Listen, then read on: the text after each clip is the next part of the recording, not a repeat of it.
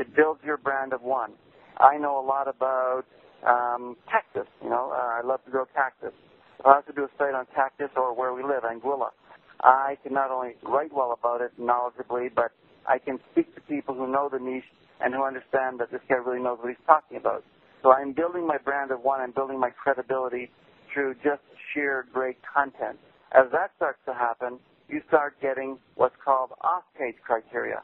The on-page criteria, which is putting keywords in all the right spots on your page, basically, was enough in the old days. Before Google, Alta Vista, and even other engines were measuring things like how many inbound links. When somebody clicks on a link in a search engine results page, how long did they stay away before they came back? They were looking for other indications of not only was this relevant, but was it a good page? Did it meet our searchers' needs? The nice thing is, most of that you don't need to really work on. If you develop great content, most of it happens. The exception being, of course, building a good inbound links program. You really need, as well as building good content, to develop a good inbound links program from a variety of different resources. So that doesn't mean just get a listing in Yahoo or a directory, but from a variety of resources, get quality inbound links that tells the search engines that, hey, people like this site. They like it enough to link to it. And that starts rising your site the way a tide raises a boat for search engine results in general. So over time, Site Builder became this more and more comprehensive set of tools that show you how to build content, that show you how to build content that would drive traffic, that would pre-sell your traffic, and finally, now that you have hundreds and then thousands of pre-sold visitors per day, now you're ready to start to monetize that. So again, monetization is something that we cover, not assuming that you want to be an affiliate or an AdSense advertiser, but taking you from where you are and in early days finding out what it is that you want to do and then enabling you, showing you, and giving you the tools to build a site that's going to enable you to turn that site into business. And that's still one of the biggest concepts that is not understood on the Internet. Well, it's 15 years into it now, the difference between a site and a business. People still talk about putting up a site and about how easy it is to blog, and none of that has anything to do with building a business, with developing pre-sold traffic that you're going to be able to monetize. It's staggering how major web hosts, how, the blogging craze. Everybody blogs because everybody else blogs. But what is blogging really?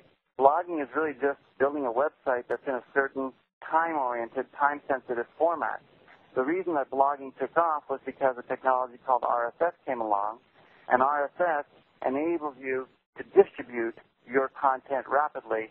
People can subscribe to your blog and immediately know what it is that you blog. And that immediately knowing, of course, is important for the blogging world. Well, we took RSS and we were studying that early days. Like you said, David, we track a lot of major trends from very early on. Some of them come and go and just make a little noise and don't happen. And that's part of the value that we deliver to SBIers. A lot of what we deliver in terms of value is what we don't cover. They just don't need to know it, never needed to know it, and it came and went. Web 2.0 was clearly going to be important, and we said, okay, how do we take this and make it relevant for our small business person? The answer is in blogging. So the RSS was the key technology, not the blogging software. So what RSS enabled you to do, what enabled us to do, was take a typical site builder site, which is an evergreen, theme-based content site, which has momentum. The day that you stop blogging is the day that your traffic starts deteriorating because Google looks at most blogs as being time-sensitive. Theme-based sites are evergreen. You build your sites, you build your links. It takes months, even years, before you really start to see significant deterioration. However, let's incorporate RSS and enable us to distribute the information as people create new pages without them having to do a single thing more, without having to become a blogger, without having to learn any of this technology. Immediately, they are able to have a blog page of their most recent pages, have it distributed, have it pinged to the engines. A lot of people don't understand how much there is underneath the hood of Site Builder because we try to make it look simple. It's like Tiger Woods. Look at that swing. It's so clean. It's so tight. It's so simple. And that's what we do with Site Builder. But underneath that, we were the first people to develop the sitemap XML automatically from SBI's content. When Yahoo came out with a different format, that was out within a few days. When Yahoo changed and copied Google's format, well, copy went to Google's format, we were back with that. When Bing or Microsoft at the time, Live came out with their version of it, we modified for that. We still have wrinkles in sitemap that nobody else does. So the key is make all this, and if anybody's listening to this and has no idea what a sitemap.xml file is, they don't need to. That's the whole point. Everything is taken care of behind the scenes, so the average SBIer, if he's actually using tools, they're business tools. They're sending out an e-zine to your subscribers, and you should do both. Because you have a good subscribership to your site or to your blog, does not mean that you should also not have an e-zine. So SBI encompasses everything to enable people to basically do what that very first product we talked about, Pennygold, did.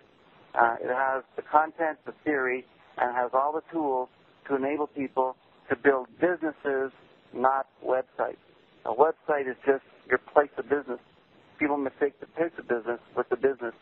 So, in a nutshell, that's about as long, I guess, as your introduction, David. That's kind of like where we came from and where we've gone to over the 10 years that we've been doing this. And what amazes me is still nobody in the world does this. It just makes so much sense to me. It's kind of like the Macintosh of web hosting.